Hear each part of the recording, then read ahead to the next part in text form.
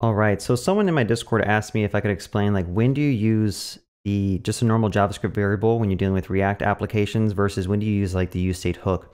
And I think in order to answer that question, you have to kind of understand like how does state work in React? How does re-rendering work in React? So the goal of this video is like, I want to actually just show you and give you a quick overview of like how the heck does React deal with state? How does it know when to re-render? And in order to kind of explain that, I'm actually going to take a different approach than probably most people. I'm going to go and I'm going to open up a new JavaScript file and we're going to just talk about some JavaScript, right? So if we have a variable here called count equal to 0, and then we had a function called render, and that function returned like, I don't know, my count is interpolate that count variable, and then I went ahead and just called that function with the console log. So let's just run that file. And notice that it prints out my count is 0, okay? So this is basically, you know, it's an oversimplified version of React, but this is kind of how React works, right? You have a function, and that function does something, like it can run computations, and then finally it returns some JSX, right? So when we're dealing with React, that's kind of how it just works. And if I call this multiple times, I mean, it's just gonna print out the same count over and over and over again. And then if I were to go ahead and just like increment the count right here, so every time this render function calls, I increment the count by 1, that should also make sense what's happening. Every time you call this render function, I'm just incrementing some external variable. In this case, you can count this as like a global variable if you want to, but you kind of have to understand how closures work. This function, this block, has access to this variable and can increment it and decrement it and do whatever it wants with it, because of how closures work. So now if I were to render this 3 times, notice that the count keeps incrementing and I return a new string that has a new count. So you might ask, okay, why am I showing you this? Why is that related to React? Well, it turns out React is kind of similar where you make components with functions and those functions can have some type of state. And you can have the components access outside variables, but the main difference is that you don't have control over when stuff re-renders, right? React has hooks set up to listen for when state's changing, and that is how it knows how to recall your function. So if you imagine right here, all of this is handled by the React framework or library, whatever you want to call it. So we don't actually tell, you know, React, hey, re-render me. You just change some state and that will re-render your component. I want to take the same example. I want to show you some caveats with React. So if I were to go to this, you know, app.jsx, I have a Vite app set up over here, which is running on this port. And if I go ahead and just do a very similar example where we have some count up here, I'm actually going to comment out that state right now because I want to kind of emphasize a point that I think it's important to understand. If I were to just make a button here called click me, and this button, when you click it, it actually increments that count variable. So I'm going to make it call a function and I'll say count plus plus. And what we're going to show you, or what I'm going to try to show you, I don't know if I'm going to do a good job at it, but I can basically put a debugger here. And I can put a debugger right here above this. Okay, so hopefully you understand like how the debugger works. It's a way to kind of step through your code and see how stuff is changing. So let me show you what's going on here. So if I go back to my React application and I click on that button, which is right in the center of the screen, I should get a debugger that stops.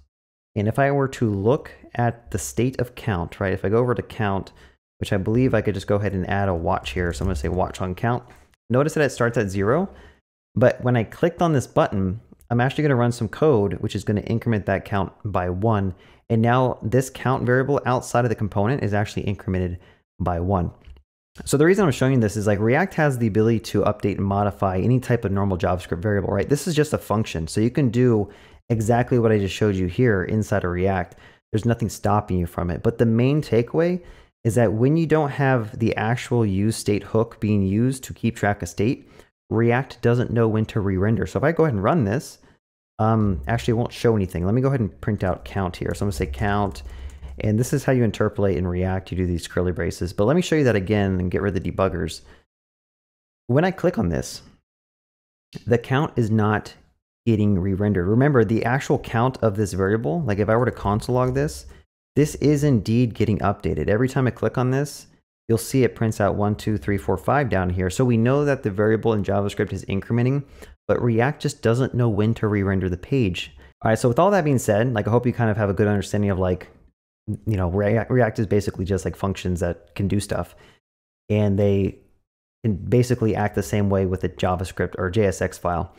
But the main thing I want to kind of share with you is that React doesn't know how to actually re-render because you're not hooking into the internals of React, right? So if you wanted to potentially let React know that, hey, I need to actually re-render, you can actually do something like this. I'm going to show you like a really quick hack. And again, this is all for demonstration purposes, so you have a better understanding of how like state and re-rendering works in React. So again, if I were to just go ahead and call this re-render function here, and I'm going to pass it math.random, what this is going to do is whenever you have the useState hook in a component, and whenever you call the setter function, that tells the lower level like logic of React, hey, this whole component changed. So I need to go back and re-render it and probably do some reconciliation and update the DOM, depending on if any of these, shadow DOM nodes changed, or virtual DOM. I don't know what you call it. I think it's a virtual DOM. So if I were to do this, like, again, this is not like how you would potentially do it with a counter, but I just want to show you that whenever you have a useState setter and you call it with a new value, React is going to re-render your page. So now I can click this and you see that the count actually updates on the page. Okay. So understanding that, I think, is like one of the main takeaways of understanding like when does React re-render your stuff. Okay. Now, obviously there's an issue with this, right? So the main issue is if I were to make this into a separate component, like I'll just make a new component called counter. And I'll just go ahead and call this counter here and go ahead and make that counter. Actually, let me just do this. I'll export that. So if I keep all of this same code and I go ahead and make this a div. And now if I go back to the main app.jsx, instead of having all of this, I'm just going to go ahead and put a couple counters like so. So I'm going to make, I'll put 3 counters here. Now I don't need access to any of this stuff, but I will do something a little bit different. So, all right, so that's going to show the button 3 times. But I want to show you something really strange. When I click on these buttons, it does re-render this component because the state here is only telling this counter, this one individual counter, to re-render. But these other components don't re-render. Now, another strange thing I'm going to show you is because that we're sharing this higher level count variable, all 3 of these counter components are actually bound in rendering the same count state, right? So if I go ahead and click on this one, notice it goes straight to 7. This will go to 8. This will go back to 9. And like, notice how it's all sharing the same counter just because of how JavaScript works. But the main takeaway I'm trying to show you is that you can actually have like external state, right? You can have an external state library that's holding onto your JavaScript variables, your JavaScript objects and state. And typically you can connect or do some type of hook that'll tell React when to re-render when those external things change. Okay. So with all that being said, like, I hope you kind of understand that like you can still have variables outside of React. It's just that they're not bound into React and React doesn't know how to re-render them. So obviously the proper way to do this is we don't want this count externalized because now all 3 of these counters are sharing the same thing. We actually just want to use the count state. So I'm going to say like set count here. I'm going to set this equal to 0. And instead of doing this weird hack where I call like re-render with a math.random, you can just go ahead and say like set count, and I'll just say count +1. Okay. And I know you guys are gonna be like, well, why don't you use the callback here? It's fine. Like it's just a lesson. So now if I go back and I do this, like everything works properly. Every single component here, there's 3 components. In fact, if I were to hover over these, you'll see that we have 3 separate React components. If I go to the components tab, I have 3 counters, and all of those have different count states. And the main difference is that now I'm actually just using, I'm just using the baked in state of React and putting my count directly in there so that when I click on and increment this count, that individual component is going to update. So going back to the original question that my Discord user asked me, or my Discord member asked me, is like, when do you use state versus just a normal variable? It kind of boils down to like, is your variable changing and do you need to render that out to the UI at all, right? If you have to render it out to the UI and it never changes, you could literally put it up here. Like I could just say const my name is equal to Bob, and I could just render that out here, right? Perfectly fine. There's nothing wrong with that. But the moment that you need to actually dynamically change this for whatever reason, or if you need to have different logic run side effects when my name changes, then you're going to have to put it in state, right? I'm going to have to pull it down here and say set name. This will be Bob by default. And now, like, I'm going to go render out name here. if I ever needed to change this, so for example, let's say every time you called set name, we take name, we append the count to it. Like, just some stupid example, but notice that like whenever you need to dynamically change anything that's on the page or a value, it more than likely needs to be in your useState hook. So another thing that you will always see in React, or often see in React, is this idea of like, do you put the constant here or do you put the variable here, right? And again, like if you're trying to create a variable that's derived off of the other stuff, right? So for example, if I wanted to instead put like computed name, this is considered like a derived variable, right? So if I wanted to make the name equal to name plus count, or something silly like this, I mean, this is just like a really basic example. But if you wanted to do something like this, and then you wanted to render out that computed name here, let me just go ahead and get rid of that. So every time I click the count button, I want to basically render out the Bob with the count. Let me refresh my page. All right. So again, like what is the purpose of this? Well, sometimes you need to take in multiple state variables and you need to aggregate them together or run some type of logic based on their current value at that point in time, and you need to kind of compute like a new value. So for example, let's say you wanted to, I don't know, you had an array of numbers. So instead of count, I have like numbers, set numbers. And I'm gonna get rid of this whole like name example.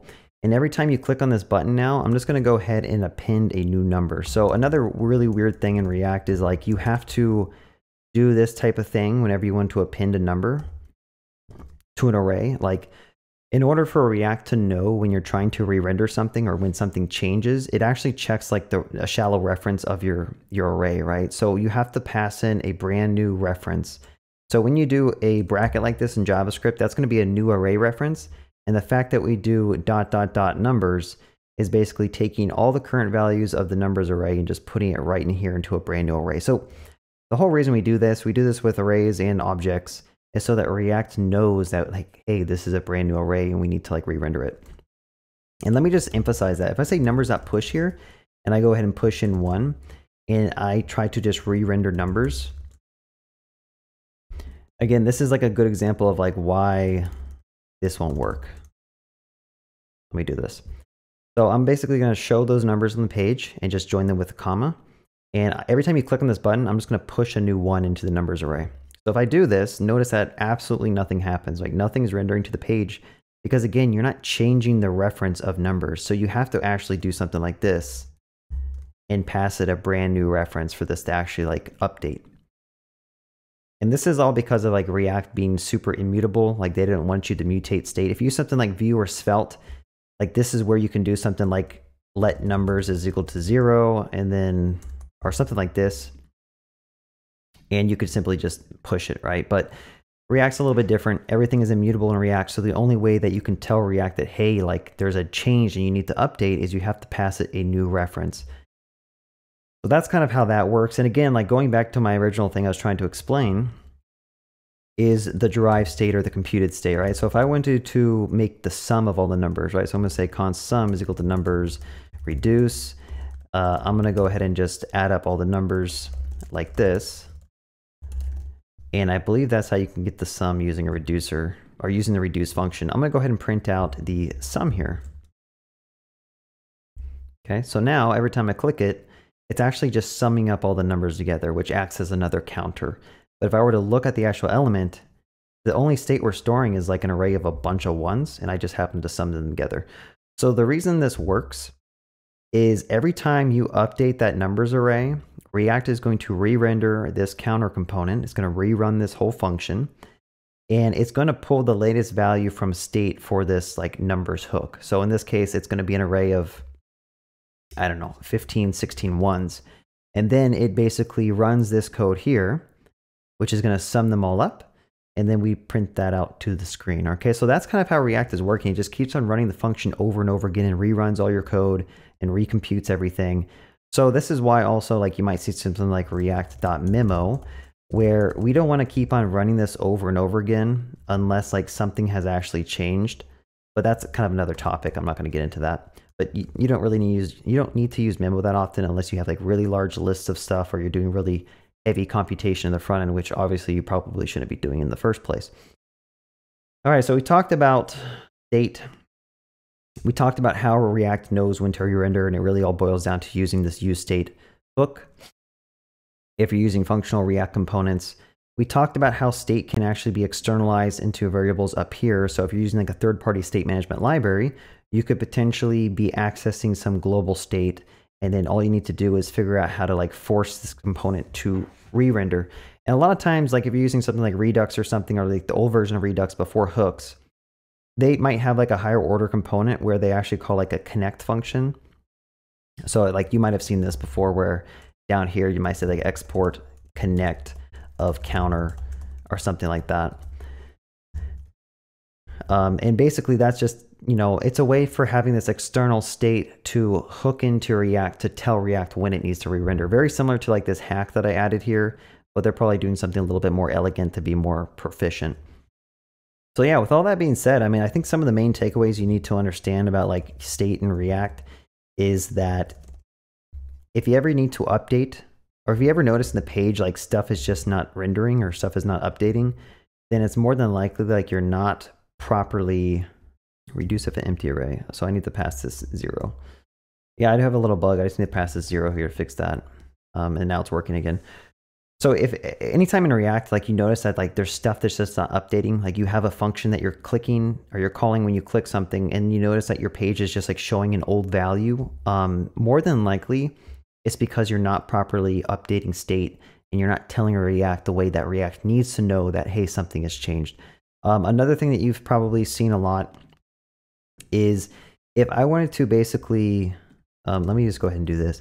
Let's say every time you click this button, you wanted to pin 4 ones to it. Okay, this is another important lesson about state and how React works. If I run this, notice that it only increments by 1 each time. But you expect it to like, you know, render and push in 4 ones every time and increment by 4, right? But the issue with React is that this state setter is actually asynchronous. So when you call it, this numbers thing is not going to update immediately, right? This is like a snapshot in time, a frozen copy in time of like what the numbers array looks like. So even though you're calling this thing 4 times, numbers here is actually going to be set to the exact same array. And like you're really just appending 1 to a blank array 4 times in a row. So if you wanted to get around this, you actually need to pass the setter of useState a callback. And this is kind of the approach we do a lot, where you pass out a callback, you get previous numbers, and you use whatever this value is in the actual callback here, right here when you're generating the new array. So if I were to go ahead and just do that 3 times, or 4 times, now when I click it, it's going to increment by 4 every time. Okay, so this is another issue that a lot of people run into, and I ran into before, which is kind of hard to understand, like what the heck is going on, like why is stuff not rendering? And yeah, that's basically how React works. So welcome to the overly complex, convoluted land of React. I hope you guys learned something about this, and you know a little bit more about state and how to update state and when React decides to re-render stuff and not re-render stuff. And anyway, if you want to join my Discord and ask me questions directly, feel free to. There's a community of other people learning how to code, so you can go there, you can ask questions, and someone will hopefully help you out. I'm trying to build a community of really, you know, a lot of people who are like eager to help others. And yeah, like always, leave a comment, subscribe, press the like button, and have a good day and happy coding.